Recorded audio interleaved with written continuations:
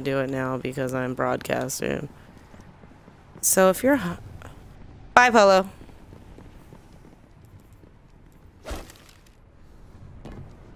So, if you're a hunter, you want to switch to your gunslinger so that you have triple jump.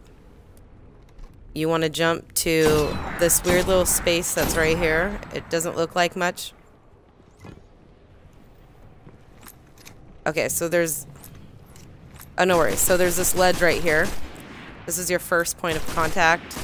So you want to jump to there. And when you do the triple jump, you have to space it out really far. From there, you're going to, like, one hop it to here.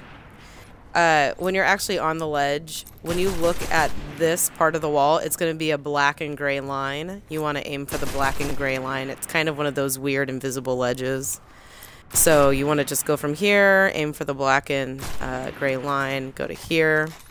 From here is the tricky part. There's this little spot in the hill right here. This is where if you're a hunter or a titan, you can jump straight from the bottom to this gap right there. From this ledge where we're at, you can jump to this gap and fit in there. So what you have to do as a hunter is you have to go from this spot here, triple jump your way across all the way to this little gap. When you get to, it's kind of a tricky thing because and make sure you have your highest jump too as a titan. Make sure you have your highest jump.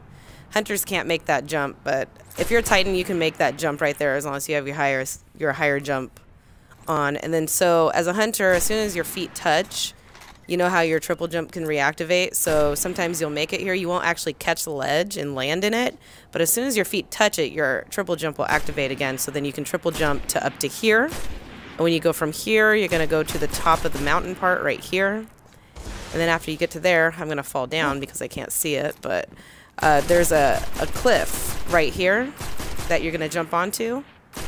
And then from there, you just triple jump straight up to the ledge up top on the tower. If you're a warlock, you can just... let me see where I'm at. I have to go back to your guys' angle because it's kind of hard to explain that when I'm down here and can't see the ledges. That's rude. Warlocks kind of have a fun floating experience with it. I feel like they can do it really well. But a warlock can actually go from this ledge straight to this point here. From there, they can actually float and land in the dip over there. And then they just do the same process once you get up top. It's all the same process once you get to that top area.